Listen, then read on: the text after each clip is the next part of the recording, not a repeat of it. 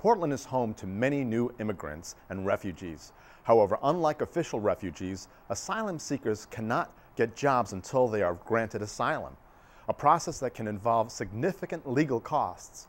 The First Parish Church recently held an event that not only celebrated the cultural diversity of these new residents, but also helped raise money for the legal assistance they need.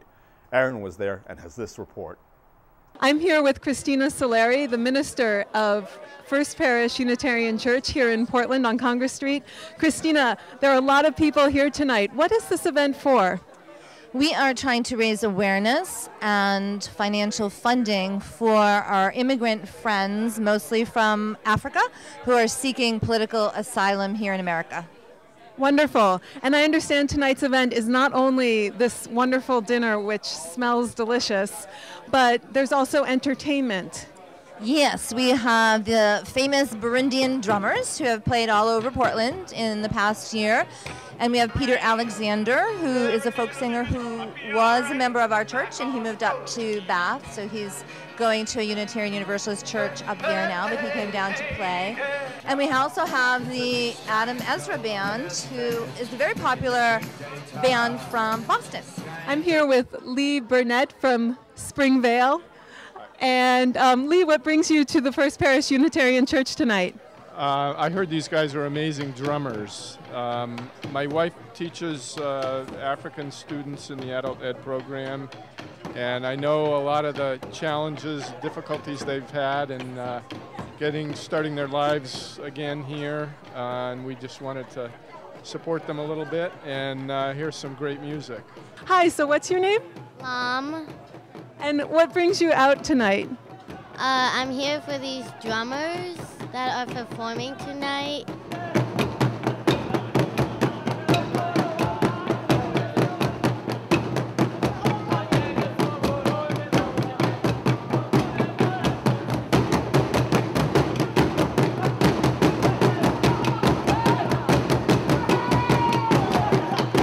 And Zach Barowitz, what kinds of things did you get to sample from the ethnic food that was provided tonight at the buffet? Well, let's see. There was jerk chicken, mac and cheese, rice and peas, salad, spicy sauce, cornbread. I'm here with Jane McAlod. Jane, what brings you out tonight for this event?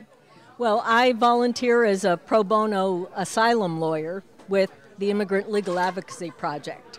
So, and I'm also a Unitarian Universalist, though from a different church. And when I heard about this event, I wanted to support it, absolutely. I'm here with Cheryl Lee. And Cheryl, what brought you here tonight specifically? The Adam Ezra Group, they do wonderful charitable works throughout New England. I'm speaking here with Adam Ezra. It's your group, the Adam Ezra Group, that's the main feature performer tonight for this event. That's a big draw for a lot of folks in the community, I know. What makes the cause here tonight important for you? Over the last year, we've come to hear the stories and meet some of the folks that are asylum seekers here from Burundi. And I feel like as a community we often take for granted the luxuries that we have, freedom of speech and freedom of religion, and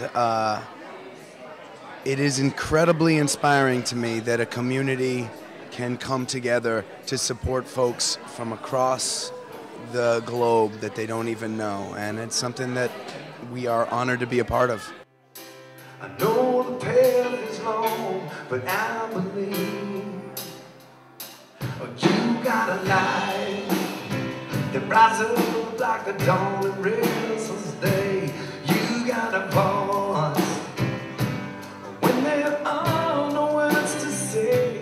I'm here with Ralph Carmona of the Maine Global Institute, and also someone who's the member of the First Parish Unitarian Church. Ralph, what brings you out tonight to this event? Well, what brings me out is the whole effort on behalf of the parish, which is on behalf of the whole community, to basically reach out to the least of us and try to integrate them into our community. I'm here now with Kitty Coughlin, the chair of Safe Harbor. Kitty, you're really the main person behind this event tonight, as far as I understand.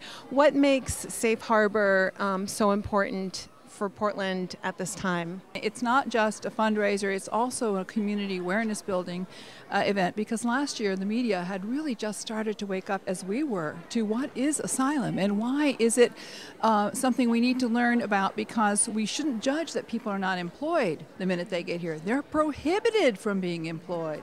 I am very pleased with the turnout. That's a testimony to how wonderful Portland's area people are.